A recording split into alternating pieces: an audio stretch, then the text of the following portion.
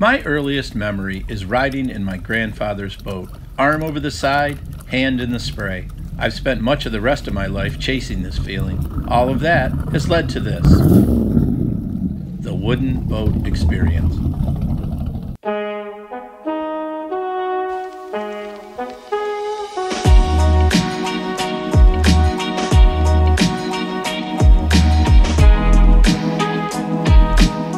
I'm not sure how to describe the feeling of pushing hard on a project like this boat shed when you finally are in it. Peel back the old canvas tarp, start up the heat gun, and scrape the first curl of old paint off the mahogany transom.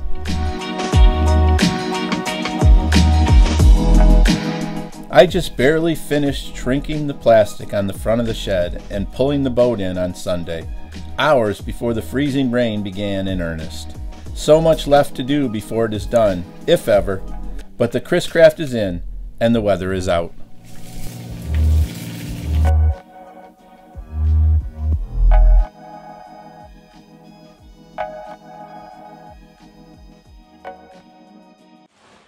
Well, this cover sure was on a lot longer than I thought it would be when I first put it on, but we're finally getting it off, at least part of it.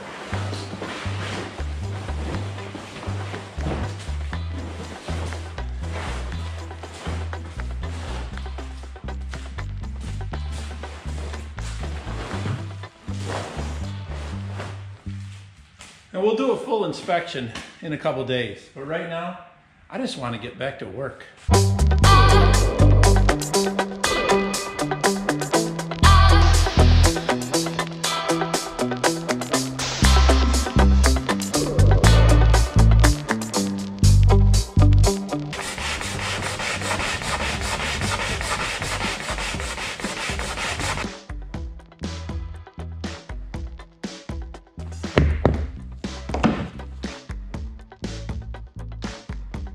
A sheetrock screw below the waterline, mild steel.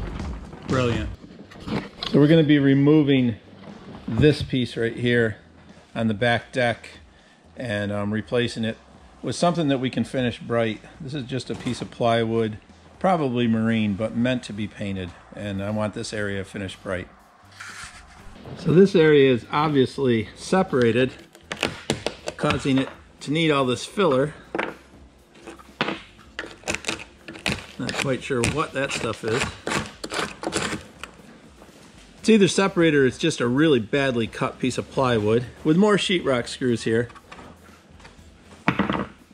So this looks like an area we might have to deal with because it doesn't tie in very well right here. You can actually separate it with your hand. And they had just a little L bracket here, but we got to do better than that.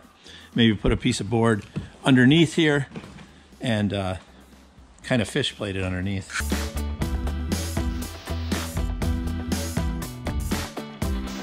So last night I got the transom sanded off quickly with 80 grit just to try to figure out what the problems are, and I've marked a few of them. So you can see right here we've got just a little spot with some rot. It goes in a little bit there. We can clean that up. There's a couple of pieces here that's looks like an old screw spot here. I think that's just a small Dutchman. Maybe only even go down in halfway to get rid of that. Right here is a big problem. This is Bondo. You do not want Bondo in a boat. That's made for repairing cars. We've got it down through here and here. We go down across the bottom. This area here looks suspect around where the exhaust was coming out. If you poke it, it's obviously not the greatest. That goes right in. But we'll have to figure that out when we go inside. Here is obviously a place where it's rotted out, but that's probably just a Dutchman there, depending on what we see inside. This is 4200, I believe. You can see how it's kind of rubbery. And this is Bondo again. This we don't want. Here's where the two sheetrock screws were added in for some reason, but we won't know about that till we get inside. And we've got a couple little spots down here that don't seem too bad. But again, we need to look inside. Other than that, the transom, it's not too bad. Well, let's look inside and see what we see. Okay, so inside's telling us another story. So this is where the sheetrock screws were. Here's a piece of plywood that's kind of shoring up something I'm sure that's not going to be too good. Right here, this is obviously really bad. This is right where that support board comes down, probably traps a lot of water. And the white oak below it seems, oh yeah, that's got some rot in it too. So that is probably going to need to be replaced on this side. Still seems pretty good, and up there. And then over here, obvious rot right there. But it's good when you go up a little bit. So we're going to need to replace probably this whole board. And we'll see once we get under here if we replace the whole thing or Dutchman just part of it. Probably replace the whole board. I took this opportunity to get some of the mechanicals out of the way to make this whole area easier to work on. So now we can see what this piece of plywood was hiding. Some pretty serious rot. On the bottom board mostly, we've got some here.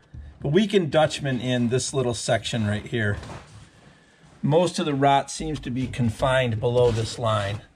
So we will replace this bottom board in the transom, which is going to be painted because it's underneath the water line. And this section is cracked.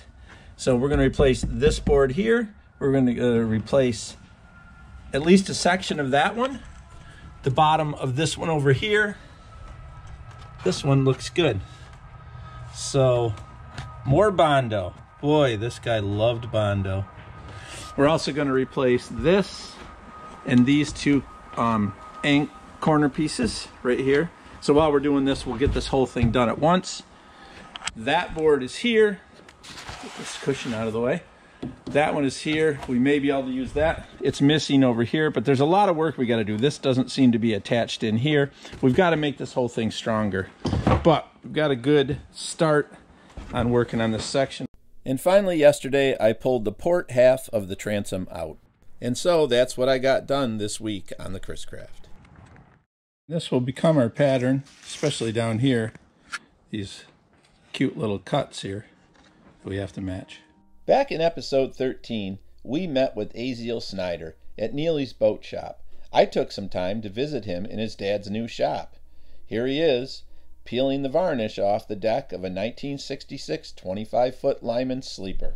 Inside the beautiful 40 by 60 metal building was quite a lineup of boats. The 24-foot Hutchinson next to the Lyman, Aziel's Sea Skiff fishing charter boat, a 26-foot 1956, and this little gem of a Shepard, a 1948 22-footer that Aziel just acquired. Oh, that is a cute little boat. That is either a Chris Craft or a Lyman windshield. That's not a Shepard windshield. Interesting seating arrangement too. These, boy, it's still got the original steering wheel and everything. Ray built these seats. He did these back ones right here for the boat. And then he might have even put the pedestal ones on. I don't know if that's original. Oh yeah, I didn't notice there was pedestal till you said that. Yeah. So, what's this got for a motor? It's got an old straight 6. That's the name of the boat enough. So this boat hadn't been. It was in a boathouse when I went and looked at it. It hadn't been in the water and. Hadn't been in the water in probably 10 years. The cut water is really sweet. Yep. Oh, that's cool. And the painted on numbers. Yeah, somebody knew what they were doing. If you get a chance, check out our Patreon page where you can help support the Wooden Boat Experience, check out some bonus footage, and maybe get some cool merchandise. Thanks, and that's it for this week from the Wooden Boat Experience.